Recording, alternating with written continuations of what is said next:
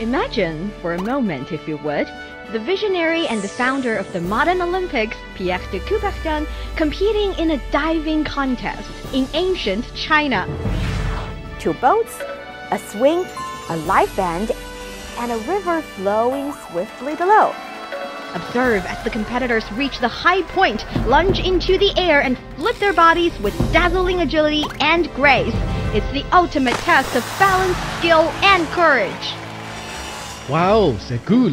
It's incredible, like modern diving, but with a wild twist. Fancy giving it a try? Well, I can't think of a reason why not.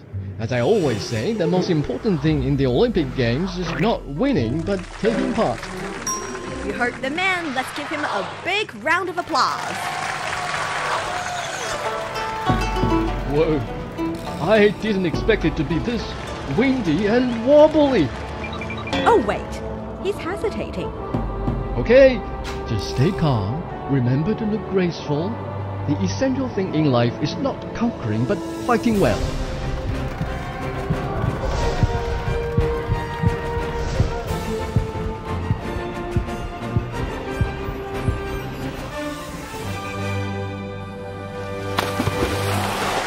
That is what we call 行云流水 in Chinese.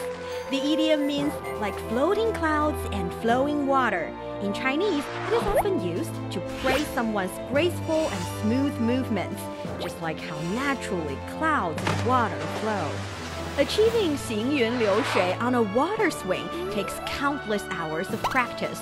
Competitors train rigorously, learn to face their fears, and push themselves to their limits to reach greatness, just like modern Olympians. The essence of the Olympic spirit and ancient Chinese sports is strikingly similar. Both celebrate the ability of the human spirit to strive for excellence and perform with grace under pressure.